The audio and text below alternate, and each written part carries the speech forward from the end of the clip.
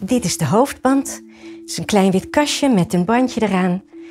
Die geef ik aan onze proefpersoon. Alsjeblieft, die kan jij zelf opzetten. Dit is slaaponderzoekster Lucia Talamini. Dat kleine witte kastje dat gaat straks haar hersenactiviteit meten. En dat witte kastje, waar ze het over heeft, moet onze slaapproblemen oplossen. Met geluidspulsjes. Het kastje weet precies op welk moment die geluidspulsjes moeten komen. Hoe gek het ook klinkt, het geluid uit Lucia haar witte kastje helpt je aan een goede nachtrust. Terwijl geluid je nachtrust juist vaak verstoort. Drukte op straat, een sirene die langs sjeest, borrelende buren. Voor je gevoel lig je eindelijk net in slaap en dan gaat de wekker. 1 op de 3 Nederlanders worstelt met slaap. Nou, ik heb vannacht bijna niet geslapen. Wereldwijd is het een serieus probleem. De ene keer houdt mijn kat me wakker en de andere keer dan slaap ik gewoon slecht omdat ik dingen aan mijn hoofd heb. Gewoon omdat het druk is, van alles in je hoofd. De Wereldgezondheidsorganisatie noemt het een officiële epidemie. Ja, wij kunnen hier wat aan doen. Hoe kan geluid onze slaap redden? Dit is de Universiteit van Nederland. En voor het antwoord op onze vraag zijn we in Amsterdam, in het slaaplab bij Lucia Talamini. En hoe slaapt dan zo'n slaapexpert? Ik ben niet zo'n hele beste slaper. Ik heb natuurlijk ook best wel een stressvolle baan. Dus ik vind het ook niet altijd even makkelijk om te ontspannen. Ik ben ook maar een mens.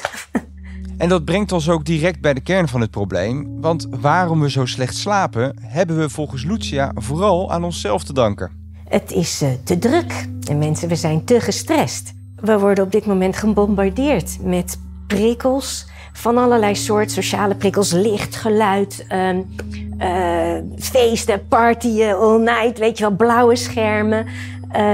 24 uur per dag, zo ongeveer. Dus je ziet ook dat mensen het steeds moeilijker vinden om die mentale rust te vinden.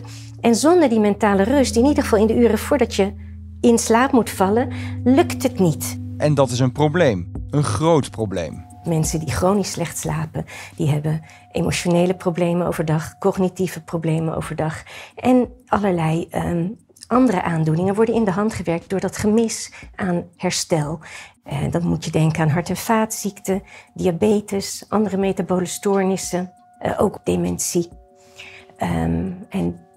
Daarom is het ook juist bij oudere mensen, waarbij diepe slaap vanzelf afbrokkelt als onderdeel zeg maar, van de veroudering, zou het mooi zijn als we dat tij kunnen keren. Slaappillen lijken nu nog vaak de enige oplossing voor de slapelozen. Als zoete broodjes gaan die over de toonbank. Daar wil ze vanaf, want door slaappillen slapen mensen wel langer, maar ze zijn verslavend. En je hebt er snel meer en meer van nodig. Daarnaast zorgen ze vooral voor een lichte slaap. En dat is niet zo gunstig. Slaapmiddelen dragen daarmee niet bij aan een goede kwaliteit van de slaap. Een goede nacht slaap bestaat ruwweg uit 2 verschillende slaapfases die elkaar afwisselen. De non-rem en de remslaap. In die volgorde slapen we. Lucia houdt zich bezig met de non-remfase. Die slaapfasen die wisselen elkaar af in een cyclisch patroon van non-remslaap. Dat is een deel van de slaap dat steeds dieper wordt en dan ook weer lichter wordt. En dan die remslaap, een slaapstadium waarin je veel droomt. En dan begin je weer aan die non-remslaap. Dus een afwisseling van non-remslaap en remslaap. De non-remslaap zou je weer kunnen onderverdelen in een lichte en een diepe slaap. Mensen met slaapproblemen hebben vaak moeite om tijdens de non-remfase in die diepe slaap terecht te komen. En dat is juist zo belangrijk, want diepe slaap zorgt ervoor dat je wordt afgesloten van alle prikkels van buitenaf.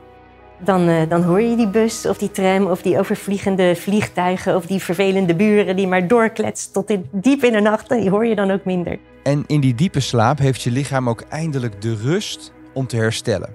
En zich klaar te maken voor de volgende dag. Tijdens die diepe slaap groeien weefsels of worden ze gerepareerd als er schade is ontstaan. Of omdat ze gewoon slijten, zoals je huid. Er moeten continu nieuwe celletjes worden aangemaakt. Er worden ook energiemoleculen aangemaakt die je overdag weer nodig hebt om snel energie beschikbaar te hebben, om te verbranden. Afvalstoffen die zich tijdens de waakstaat opbouwen, die worden juist in die diepe slaap opgeruimd. Door je hele lichaam heen, maar ook in je hersenen. Stel je voor dat je dus niet in deze diepe fase van slaap kunt komen. Dan heb je echt een serieus probleem. Lucia kan met haar witte kastje slechte slapers dieper laten slapen door middel van de geluidspulsjes waar we het eerder over hadden. Dit is het slaaplab. We zien hier de controlekamer met een heleboel computers en schermen. Daarmee bedienen we 2 slaapkamers. In een van de slaapkamers van het lab zit onze redacteur Larissa klaar voor onderzoek. Hallo. Ze gaat slapen voor de wetenschap met het witte kastje op haar hoofd. Dat witte kastje dat gaat zo de hersenactiviteit meten. En als ze in slaap valt, dan gebeurt dat nog steeds. En dan weet dat kastje precies wanneer die pulsjes moeten komen. Die geef ik aan onze proefpersoon. Alsjeblieft, die kan jij zelf opzetten. Deze stukjes die plakken een klein beetje. Dat zijn de elektrodes. Ja, ik zou zeggen, slaap lekker. Ja. Wij gaan naar hiernaast en gaan jouw hersenactiviteit meevolgen. Terwijl Larissa langzaam in slaap valt, kijken Lucia en mede-onderzoeker Stefan naar haar hersenactiviteit. Ik nog wakker, maar wel langzaamaan zie je wel de activiteit wat afnemen. Vanuit de controlekamer. Ja, ze is wat aan het ontspannen. Ja. Larissa zakt steeds verder weg. En op een scherm zien we hoe hersencellen, neuronen, zich anders gedragen als we slapen dan wanneer we wakker zijn. Of in de waakstand staan, zoals Lucia dat noemt. Tijdens de waakstaat zijn de miljarden hersencellen waar onze hersenen uit bestaan, zijn informatie aan het verwerken. De ene is met luisteren betrokken, de andere is met iets vangen of iets pakken betrokken. En ze doen allemaal hun eigen dingetje, signaaltjes afvuren, allemaal iets verschillends. Op het moment dat je in slaap begint te vallen, komt er langzaam een rem op die hersenactiviteit. Die visuele stimuli, auditieve stimuli, dat komt allemaal niet meer, dat dringt niet meer door tot die hersenen.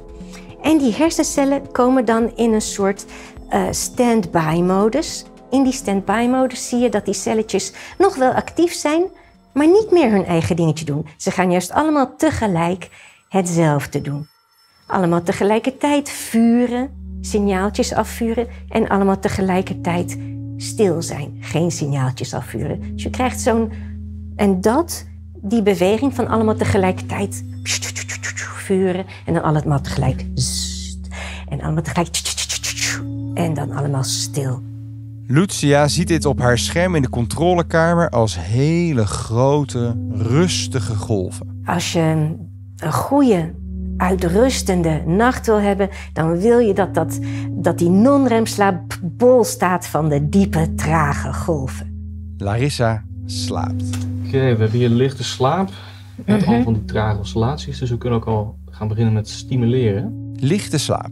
Dat betekent dat de hoofdband vanaf nu geluidspulsjes zendt. Ja, de hoofdband doet het natuurlijk vanzelf. Ja. En die klinken zo. We hebben het voor jou wel extreem veel harder gezet.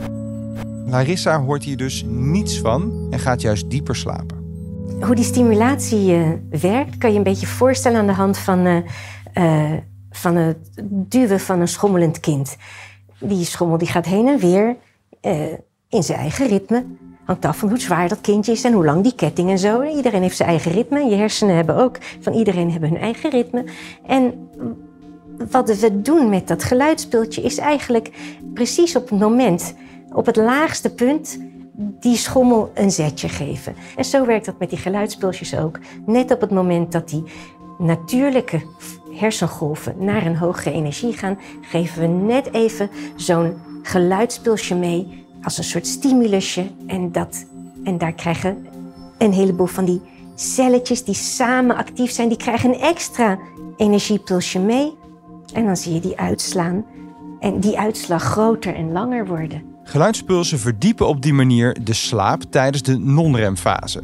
Maar zodra het witte kastje detecteert dat jij in het volgende stadium van slaap terechtkomt, de remslaap, stopt hij onmiddellijk. Want dat is de fase waarin je het meeste droomt. En voor wetenschappers is de remslaap nog steeds een mysterieuze toestand. In principe moet je gewoon niet aan dingen komen die niet verstoord zijn. En waar je ook niet precies weet wat er gaat gebeuren als je daar gaat lopen stimuleren. Dus daar blijven we af. Oké, we hebben een hele slaapcyclus gehad. En we kunnen de proefpersoon maar eens wel weer eens wakker maken. Zullen we dat doen?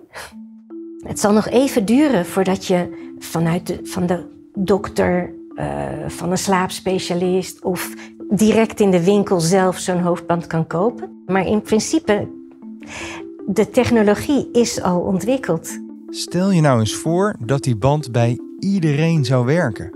In een wereld zonder slaapproblemen zou je zien dat overwegend mensen gelukkiger zijn. Ontspannender, gelukkiger, minder gestrest, minder knorrig, emotioneel stabieler. Ja. Dit was slaaponderzoekster Lucia Talamini.